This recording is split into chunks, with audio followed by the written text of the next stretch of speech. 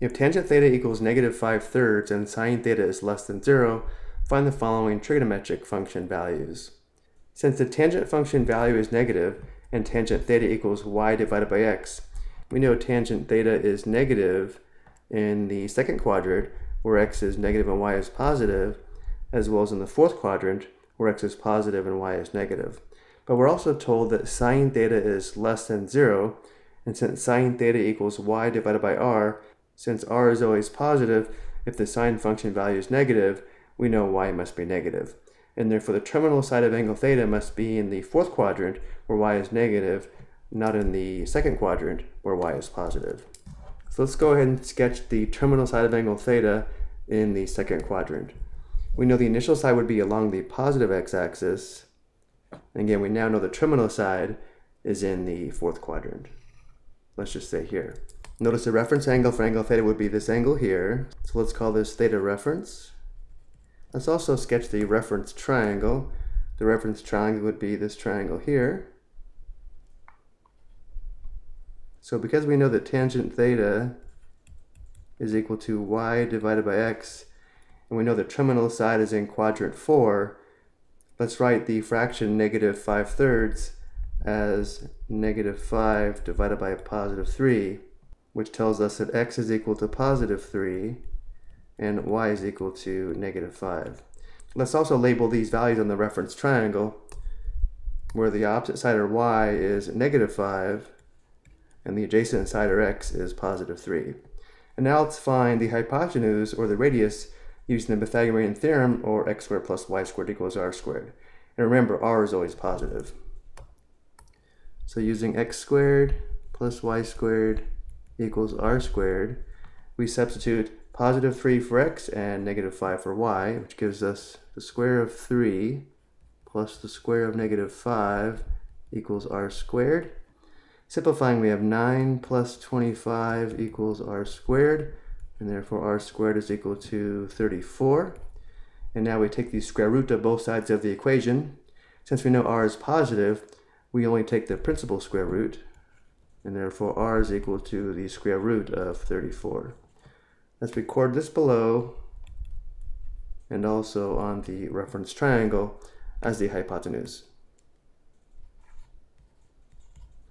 And now we have all the information we need in order to find these 5 trig function values. We can use the definitions here in terms of x, y, and r, as well as the reference triangle. Since sine theta is equal to y divided by r, sine theta is equal to negative 5 divided by the square root of 34.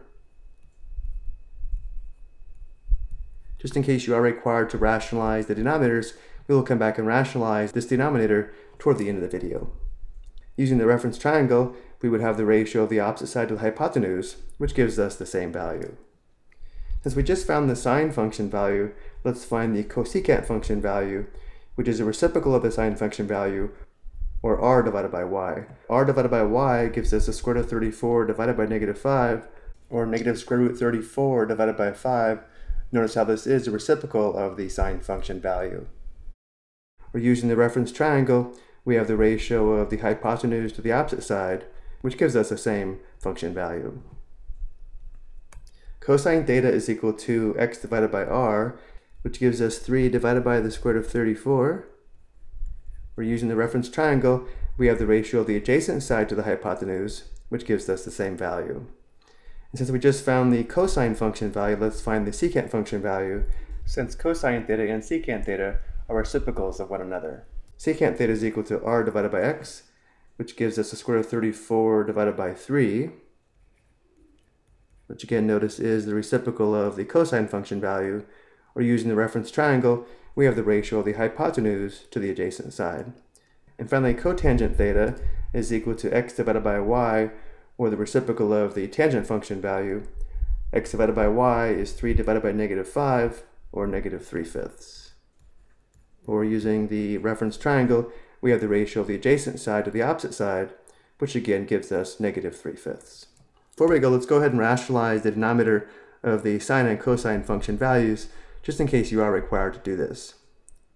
Let's rationalize the denominator of negative 5 divided by the square root of 34. To do this, we multiply the numerator and denominator by the square root of 34.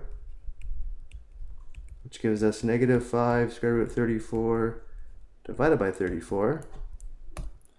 So we can also express the sine function value as negative 5 square root 34 divided by 34. Similarly, we can express the cosine function value as 3 square root 34 over 34.